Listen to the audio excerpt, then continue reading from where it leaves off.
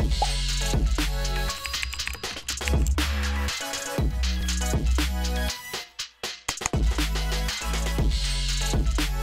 morning, welcome to We Repair. So today I am working on a Samsung Galaxy A10.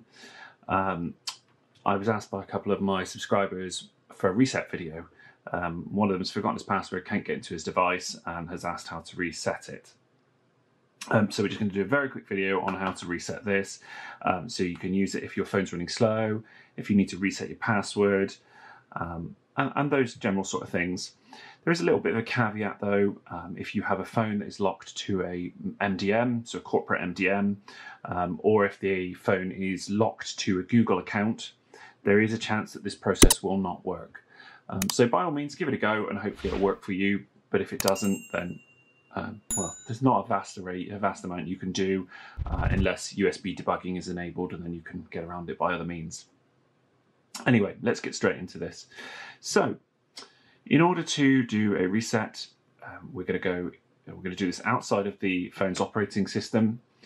So this is just making the assumption that you forgot your password, you can't get into it. So first thing we're going to do is hold our volume up key on this side, and then we're going to hold our power button together. So once the phone is turned off, we're going to release the power button. So volume up, power button, wait for the phone to turn on, and then release the power button, and keep holding the volume up. Then after a few seconds, it should go into recovery. So there we go. We are now in Android recovery. Hopefully you can see what's going on the screen there. So we've got a load of options.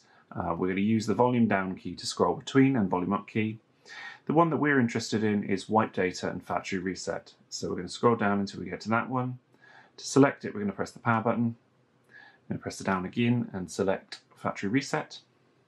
And then you're going to see at the bottom of the screen down here, it's gone through and reset. If you were locked to a company MDM, it might say that it wasn't allowed to be wiped because the company has disabled it. Again, there's not a vast amount I can do about that. You will need to speak to your business to get the MDM removed.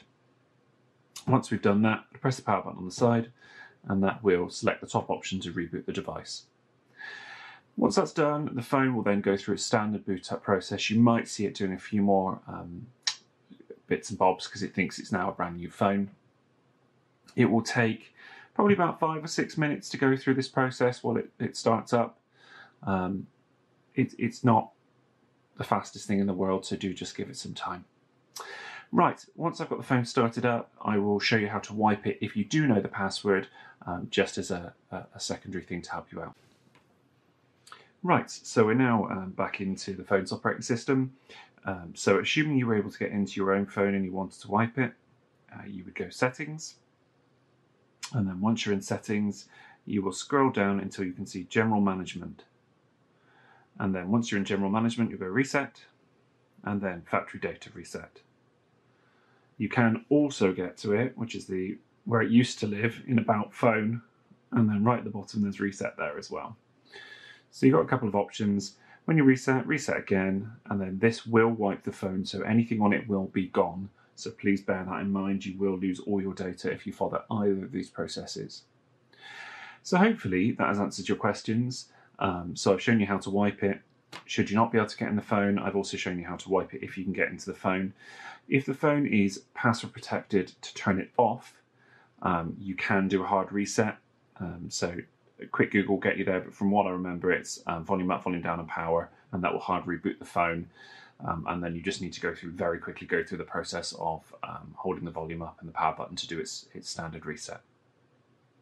Anyway, if you found the video useful, drop me a like, leave me a comment. I do try and reply to all the questions that I can. I am quite active on my channel. If there's any other videos you want me to try and produce, or if there's anything you've seen that you want to know about the equipment or the things that I'm repairing, please ask, and I'll do my best to answer those questions as well. Otherwise, I'll see you in the next video. Thanks for watching.